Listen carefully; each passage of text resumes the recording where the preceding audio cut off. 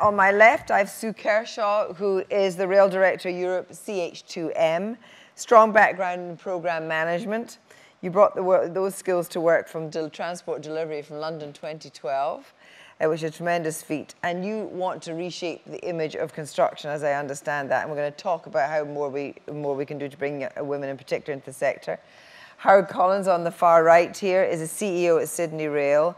You're a rail operator who was Mike Brown's COO at London Underground, and you brought the tube back into operation after 7/7. Extraordinary being here 10 years on. And you are leading a multi-billion, well, I would say multi-billion dollar, multi-billion pound transformation of Australia's flagship rail network. And so we're going to ask you about what lessons we can learn from there. And finally, David Taylor, who is the Ground Transformation Systems sales organizer and innovator who works closely with Network Rail on key areas for passengers. It's about information, it's about digital, and so forth. First of all, Howard Collins, going from here to Australia, what was the difference in culture and what did you have to do that was different?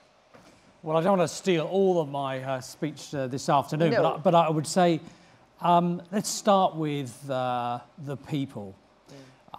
You have the world's engineers in Australia, and what you see for women, you see people from Eastern Europe, South America, very, very few UK-based female engineers at all.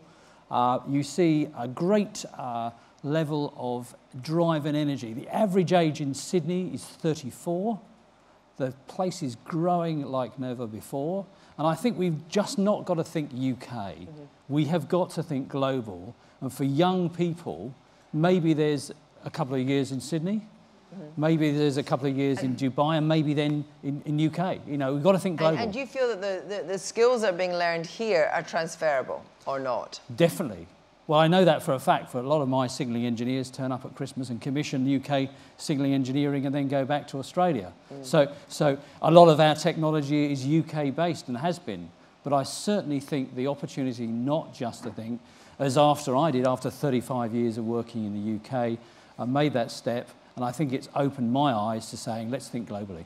They don't want a career. People who are young want to have something that interests them, really gets them involved. They want something outside of work, which may be volunteering. They want to go overseas. They want to really live. They're very, very different from 90% of people in this room who have grafted and charted their career from university. And this is making a big difference to women as well, women who now having families whose husbands are willing to share that 100%, which they weren't. And the organisations that look after them are very, very flexible. So the whole world is changing, and the whole dynamic of how we work changes. But as do the professions, because construction now is not about concrete on boots. Construction is about sustainability. Construction is about making this country work. And High Speed 2, for example, I'd say to Alison, it's not a rail project. Let's think bigger than that. This is how we're going to change the UK for the future. I mean, Alison knows this, but let's not be parochial on railways, please. Let's think about the impact of our projects on our nation. But it's interesting because there was a call to mind for a national infrastructure, a national transport network. A kind of really a big thinking kind of grand projet organisation who would be much more innovative than individual companies can be. And I wonder if you think that a way to help that as well is to have the idea that engineering is an international skill, and we should be pushing people out. Absolutely. I worked in Thailand for 5 years, and I was brought up all around the world because my father was a civil engineer. And the one thing I always tell people who are young is go overseas. You learn so much about different cultures. You come back a much better person. David? I think I would say that there's no one silver bullet in terms of actually developing and nurturing our talent in the rail sector. We've talked about apprenticeships. In fact, I started 25 years ago as an apprentice in British Rail. You're not that old. But yeah, a bit older. But it's also about engaging the schools earlier.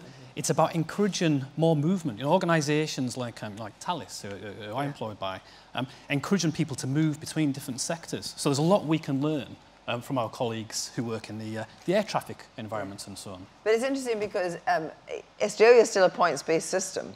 And Australia's looking for young engineers, aren't they, all the time? Yeah, and they're certainly encouraging people with skills, which is obviously important. But I think there is an opportunity here. We are absolutely obsessed about apprentices. When I first came, they'd cancelled all the schemes. Terry Morgan, Crossrail, driver apprenticeships convinced me it was good to start again. And we're seeing it's not just about graduates. It's about people starting at 16, sometimes 30 as apprentices, retraining again. And we're seeing some really great impacts. It improves morale. All of us have sons and daughters. We may all, a lot of us in this room may be, fairly grey-haired and whatever, but all of us have sons and daughters. We have got to start at that time, not stereotyping that, coffee table talks about, oh, my son's a dentist or daughter's a doctor. We want to be as proud as being engineers and operators of what is now the golden age. It is about mobility of rail, public transport, and moving around this place. Bizarrely, at the turn of the last century, my grandfathers both went to engineering schools. I mean, from the ages of 11 to 18, before they went on, they were focusing schools on engineering. What is the Australian example of all that? Well, if you think about Australia, it's a massive country, very few people, 23 million. But they need engineering like no tomorrow, because digging huge holes, extracting the infrastructure, trying to connect up. And I think the other thing about what I'm seeing about Australia is that they get on with stuff. And I think I sat watching the debate with great respect from debates about HST. We're still grey-haired old men debating about whether we do it or not. You just got to get on with it. Am I right in saying, though, that you want to do it in conurbations, but you don't have the same density issues about all the problems that seem to be thrown up at the... Well, come to Sydney and you'll see one of the biggest urban cities in the world. What do you think about that idea that we should be having some kind of international... I mean, you're not in Australia yet, Costain, are you? Costain, we're big in Australia. Once upon a time. But today we're very firmly in the UK market because we believe in sort of fulfilling our customers' aspirations. They've committed to our industry long-term investment plans, and as a business we feel precious in terms of servicing those customers. So the international piece is a very important piece. The role that Costain plays in that is making sure that we have an industry that is world leading in the UK. We're supporting the universities, and a lot of those universities attract people that want to be engineers from overseas. Now, just what you were saying about get on with it, and the attitude here is maybe less get on with it and more why we shouldn't be getting on with it sometimes. And I wonder what your experience of that is, having done 2012 and then moving away. What do you feel that, looking back, do we put too many obstacles in place? The one big thing I learnt was a fixed deadline makes mountains move. And if you really stick to that deadline, which you had to in the Olympics... I mean, if you didn't deliver 2012, that was the problem, obviously. But you can replicate that in every project you do. So keep the real rigour of project and programme management. Make sure you've got the risk analysis, the change management, you've got a really good budget, and you're managing it through. Be really strong in what you do. Believe in yourself, make decisions, move on.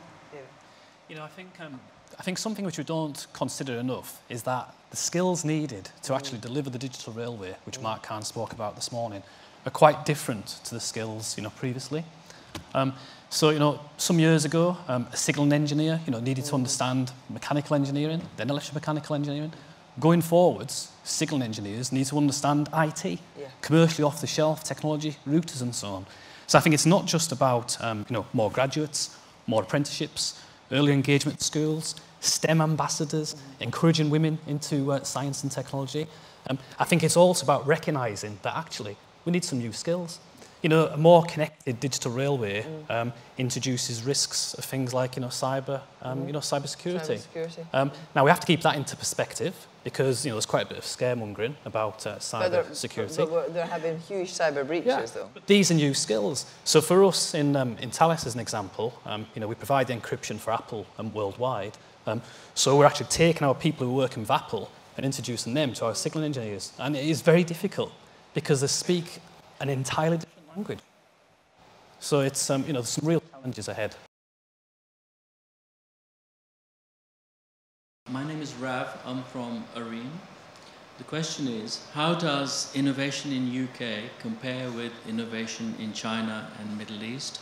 What is stopping us doing better than them? The talent does exist in UK. I'd just like to make a point here, because I think we're very hard on ourselves in the UK. I've spent quite some time this last 2 years looking around control centres in different countries. And actually, there are some areas in the UK which we are ahead. So in the UK, Network Rail are the largest real-time condition monitoring system now in the world. 35,000 assets they're monitoring. We've been around every other country. There is no other country who's achieved what Network Rail have achieved there. So I think there's things in the UK we ought to be proud of. I think it's incredible, actually, as I say, the performance that we achieve, given the lack of tools that, that the industry has in the UK. Of course, also, we've got an issue just now where some of our international graduates are not being allowed to stay, and you wonder whether or not we're letting them bleed away when we'd be holding on to them. But that's probably something political that you would necessarily want to answer as the budget starts. Anyway, gentleman at the back. John Roberts from Lang O'Rourke. Very interested by a couple of things that Sue said, actually. I've been at several events recently where we talk a lot about getting hold of the best graduates in best careers and best industry, and it's all quite testosterone driven. On average, our graduates are average, because unless you're Michael Gove, that is a requirement. So therefore, should we be thinking about how we get good careers for average people and how we're going to give them the systems and processes that allow them to produce excellent results, rather than going off to the top of the market all the time? Let's look as wide as we can to get people who just want to do the job, because if the biggest motivator is I want to come into work and do a good job, you've got the right person. Tim? I think from our perspective, it's a range of talent. So purely agree with you, John. It's about selecting the right people for your business, and therefore it's a close relationship that you have with those universities.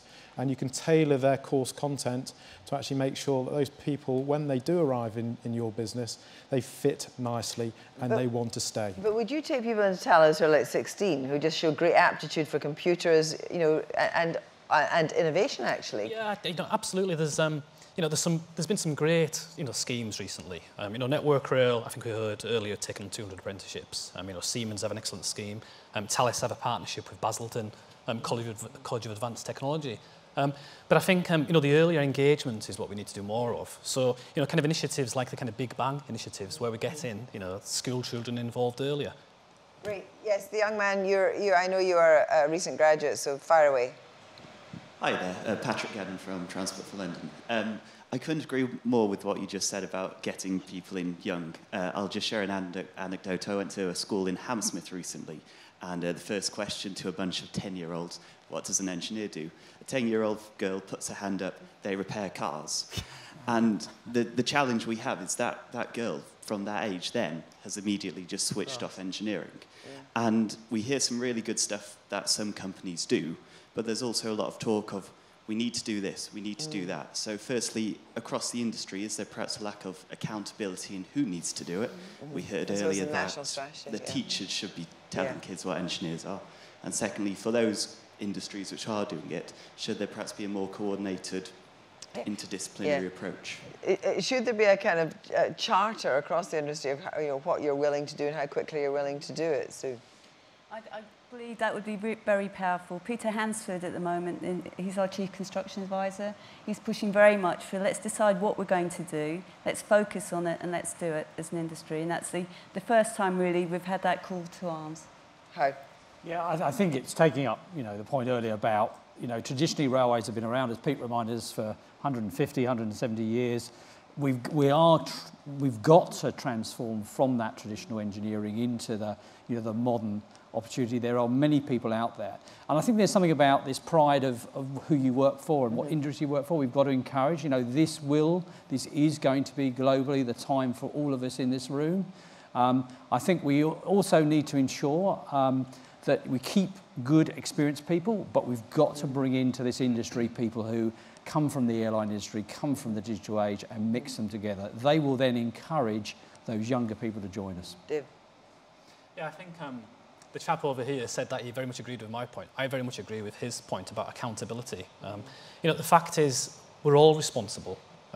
Every supplier who wants to be involved in the rail sector is responsible for encouraging new people to come into the rail sector. That's the point. We all have to do it.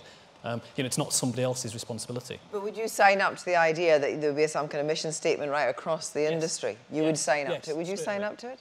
Definitely, I think from our perspective, having more businesses that are rewarded for their commitment to bring not just young people, but people that want to transfer from different industries, but also those people that want to get back to work. Crossrail have done a fantastic job working with their supply chain, giving tasters of our industry. And then those people have got tasters of the industry, they've stuck with it and said, this is a career for me. So taking them away from unemployment and back into work. Thank you all very much indeed to our panel.